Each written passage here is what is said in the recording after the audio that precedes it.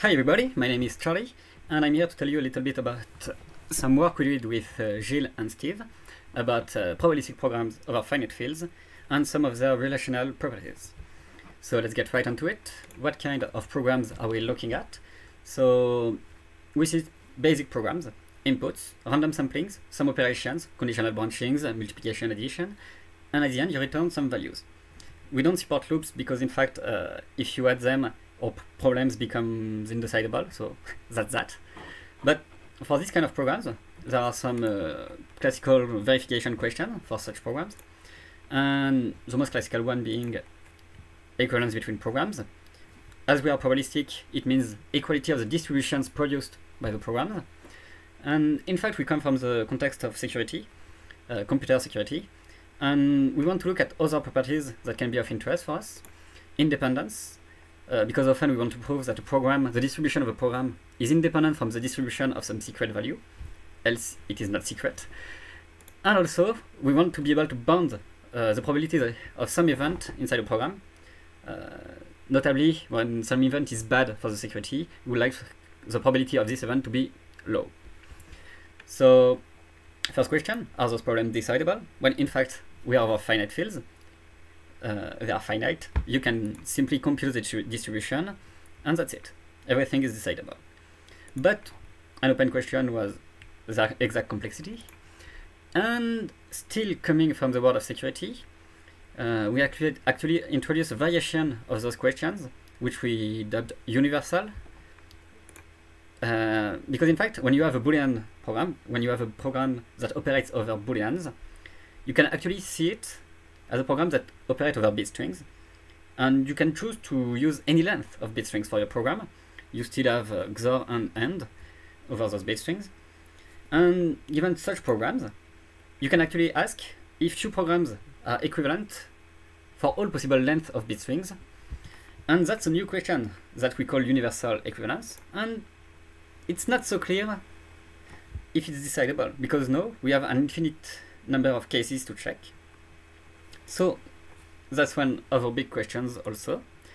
And this, in our paper, we start by showing some first reductions between the problems. So actually, independence, equivalence, and equivalence without inputs are all three irreducible in polynomial time, so they are the same essentially.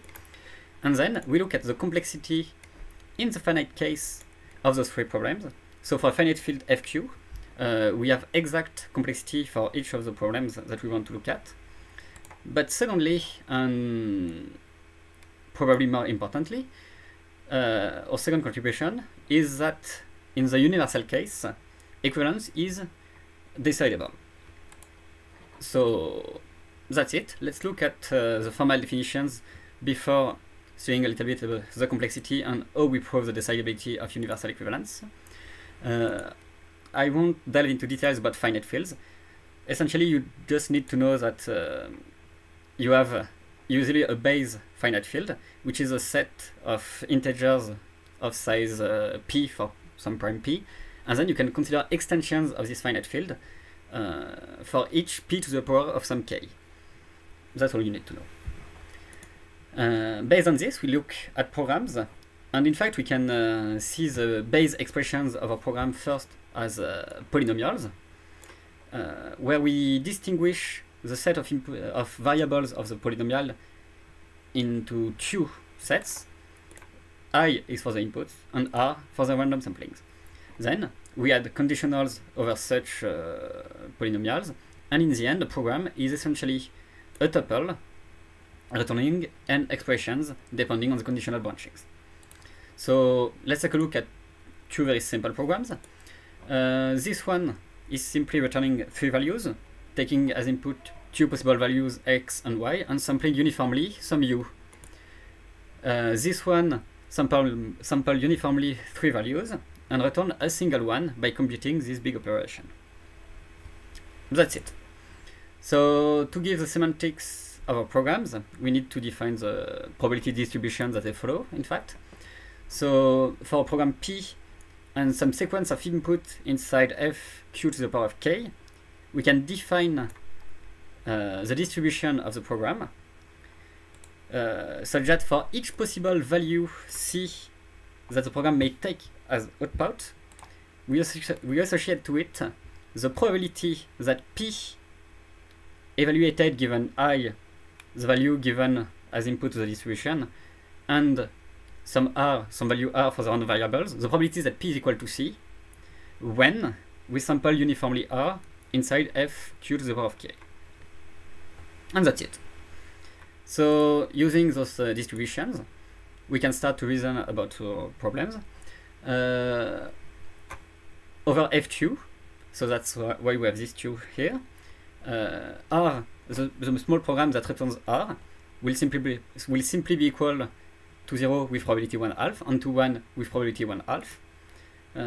I times R, when I is equal to 1, it's simply equal to, it's simply equal to R, so we have the same distribution probability.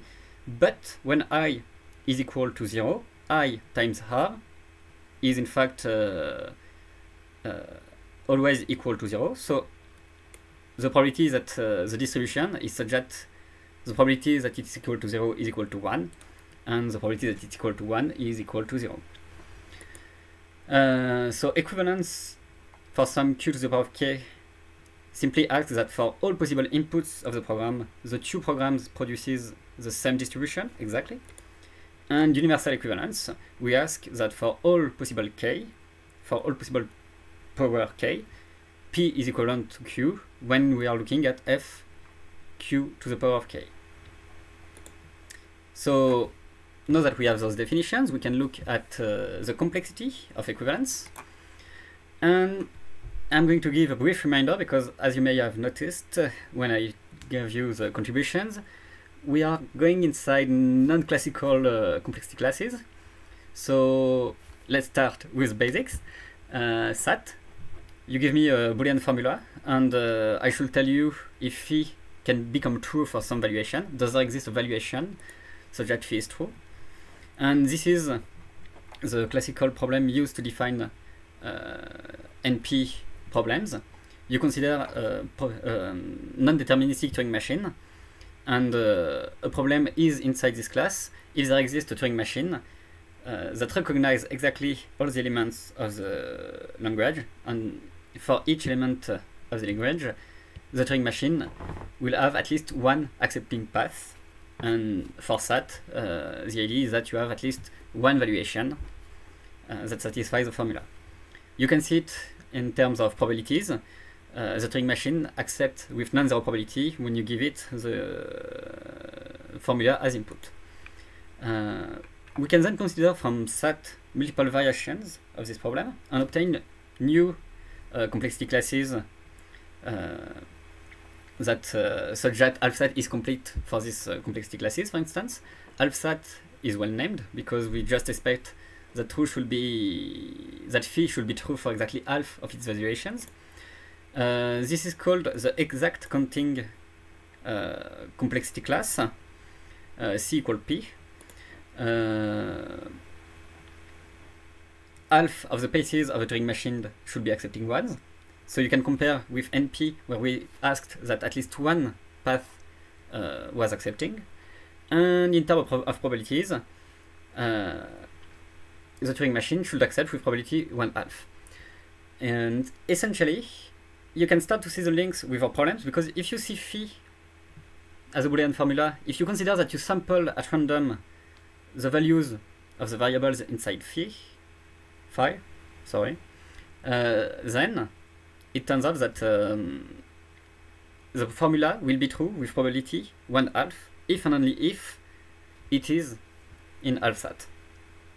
So you start to see the link between probabilities, equivalence between programs, and this kind of class of complexity classes.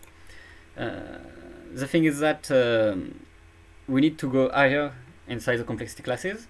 We need to consider formulas depending on two sets of variables, and for any possible valuation of one of the set of the variable, phi should be true for exactly half of the valuation of the other set of variables.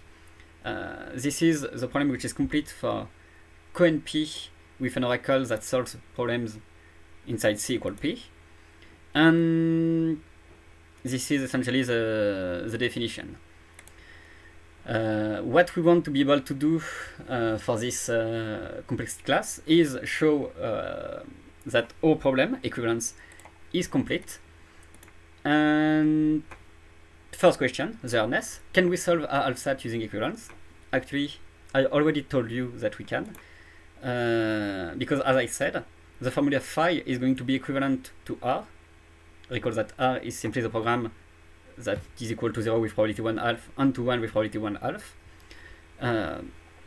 And phi should be equivalent to this if and if it is in AlphaSat. The idea is that we see x as random variables, y as input variables, and then you see the AlphaSat appearing because for all possible values of the input variables, there exists exactly half of the valuations of x, so that phi is equivalent to R. Basic. Equiv, in the case of F2, is coNP with Oracle C equal P hard. For the membership, it's not overly complicated. We start, we can describe a Turing machine parameterized by P and Q two programs, C some possible output value of the two programs, and I a sequence of inputs for the two programs. Then what we do is that we sample some x in 0 and 1, and then what we do is that with probability 1/2 we accept if P is equal to C, and with probability 1/2 we accept if Q is equal to C. Why is this Turing machine interesting? Essentially, it accepts with this probability, which is with probability 1/2 x equals 0, we accept with the probability that P is equal to C, and with 1/2 of the probability we accept if Q is equal to C. That's not exactly what we want, but what we want, we can easily obtain it by replacing just this Q equals C by Q distinct from C, because then this small part of the equation, it changes, it becomes 1 minus Q, 1 minus the previous probability, and now the probability that the Turing machine accepts is exactly 1/2 plus probability that P equals C minus probability that Q equals C.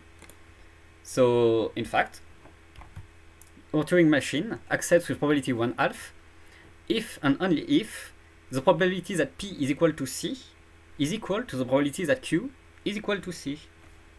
And that's the basic building block. If we can do it for all possible C, for all possible output value, we can check if the two programs are equivalent. And this is typically what we can do using coNP complexity by simply going over all possible inputs and all possible output value and checking the C equal P problem. So that's it for the completeness. And let's go to the more interesting contribution, universal equivalence. So we're going to look at the base case.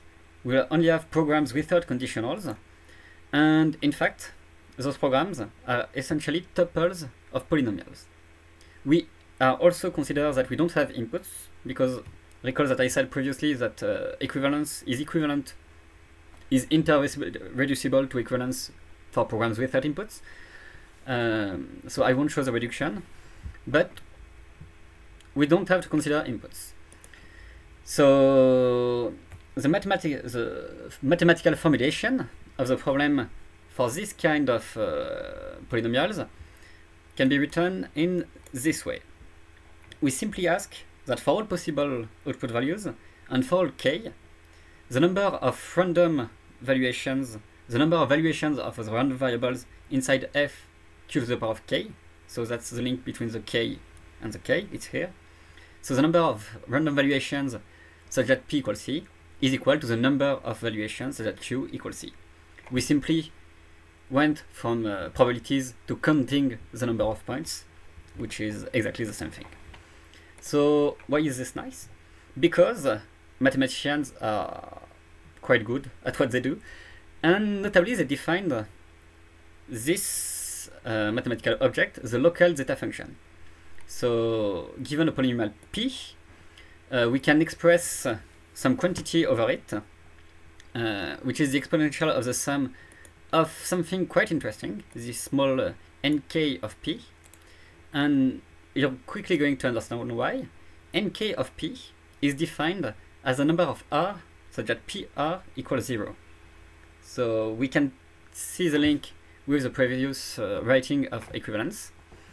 And in fact, this sum, because it goes over all possible k's, exactly captures this nkp for all possible k. It contains all the information about all those nkp. So the main idea is simply this big observation. Two polynomials have the same local zeta function if and only if the number of r such that pr equals 0 is equal to the number of r such that q of r equals 0. And actually, thanks to the mathematicians, we can compute z of p and z of q, and thus we can check this. What does it mean to check this? It means that we can decide, given two programs, if they are equal to 0 with the same probability over all extensions of a finite field. And from this, we do a bit of encoding. I won't describe it here, but by computing three well-chosen local zeta functions, we can actually check the equality not just on 0 of the distributions, but we can check the equality of the distributions over all possible values. And thus, we can decide universal equivalence. So, one of the questions is how to handle conditionals, because, well, what we can classically do in finite fields is encode conditional branchings. Because for a fixed finite field q to the power of k, we can write this kind of things. We can say that if b is not equal to 0, then p else q, it's actually completely equivalent to this arithmetic expression. Why is that? Because b to the power of q power k minus 1, it's simply an expression, thanks to the rules of the finite fields, which is equal to 0 if b equals 0, and 1 if b is not equal to 0. And thus, when b equals 0, you simply get q. When b is equal to 1, you get q plus q minus q, you get p. So the thing is, it depends on k. So we cannot use this to remove the conditionals inside our problem for universal equivalence. So I'm showing you this reduction because I find it quite funny. There is actually a nice solution to this problem, which is that b has an inverse if and only if b is not equal to 0. And then we can play a bit around and introduce a fresh variable that will be meant to represent the inverse of b. And we can in fact encode the fact that t, the fresh variable t, is equal to this quantity over b, if and only if those two equations are satisfied. And we can count, recall that this is what the local zeta function is doing. It's counting the number of points so that something is equal to 0, in fact. And we can, this something can be a tuple of polynomial. So, from q plus tb p minus q, which is meant to represent the if b not equal to 0, then p else q. From this expression, we had two equations, and those equations ensure that all the valuations that we consider here are such that t is equal to b to the power of q power k minus q, and then t times b is equal to what we wanted on the previous slide, b to the power of q power k minus 1. And thus, this indeed does follow the distribution of if b not equal to 0, then p else q. So we did remove the dependencies the dependency on the K, and we can use this inside NK and inside the local zeta function. So to conclude, universal equivalence is decidable, and because it's equivalent to independence, both of those problems are decidable. Independence and equivalence are QNP with oracle C equal P complete, which is considered to be non-tractable, sadly. And I didn't talk about it at all, but for the majority problem, it's QNP to the power of PP, where PP is the equivalent of C equal P, where we ask that the probability of the Turing machine to accept is greater than half, rather than exactly half. And we are able to obtain a reduction to a widely studied problem, notably at LICS, which is the positivity problem. It asks, given a linear recurrence sequence, so that's essentially a sequence of integers defined by a recurrence relation, it asks if all the terms of the sequence, of the linear sequence, are positive. If positivity is decidable, then majority will be decidable. Well, universal majority will be decidable.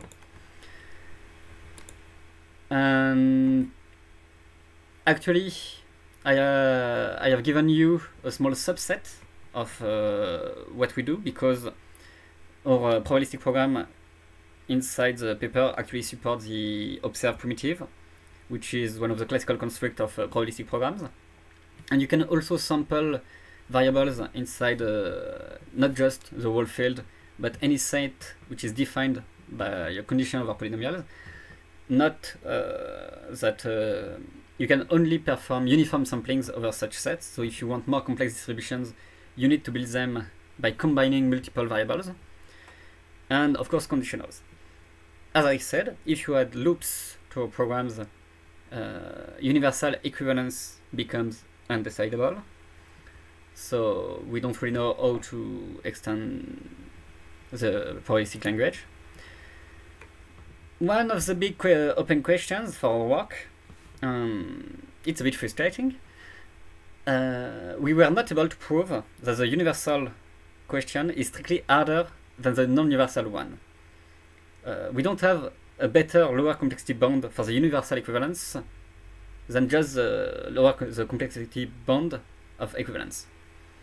So it's a bit frustrating, because intuitively we want to believe that universal equivalence is really harder, but for the moment we haven't been able to prove it. So open question. And of course, is positivity decidable? Then we will get the decidability of our majority question. And finally, it might be interesting to look at other probabilistic properties. Some of them are linked to security, for instance, simulatability questions. Thank you for your attention, and bye.